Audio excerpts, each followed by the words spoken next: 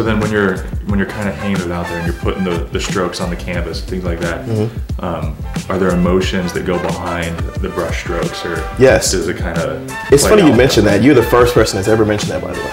Okay. Even with certain strokes, I can literally go back into my pieces and tell you what I was thinking during those strokes. So when we were watching you beforehand, yes, and kind of bringing it to life, like you just start doing the sketch like crazy, and the hands going. But then I think everybody that's on set here, like, is amazed how fast you can move your hand to do brush strokes, but then get in there with the fine detail. Yeah. And you remember every single one of those. Yes, I do. And the emotion behind it. The emotion behind it and the thought behind it. So for this one behind us, then, like, when you're doing some of these strokes, what were some of those emotions? I mean, thinking about just, okay, I have new people in my house. I have new people seeing my art and seeing what I do. You have the privilege of seeing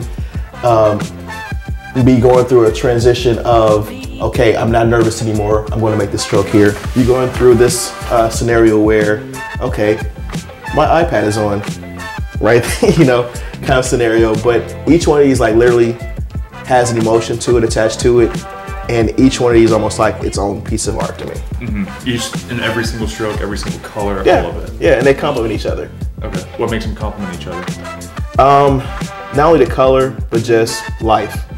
Okay. And what I mean by that is, just as we're sitting here, and you know how we're getting set up and everything like that, it tells one big story. Just how everything tells one big story, it's the same way with art. Each little stroke, little dab, little everything about it, it contains a bigger picture. So just as life is, same way with art is.